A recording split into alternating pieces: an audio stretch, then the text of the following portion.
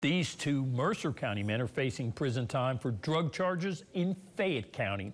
The prosecutor there reports that Deron Yarrell of Bluefield, West Virginia, was found guilty on felony drug crimes today.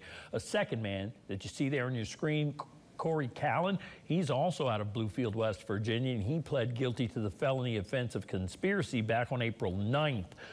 Yarrell was convicted of conspiracy to possess with the intent to distribute fentanyl, oxymorphone, cocaine, and tramadol.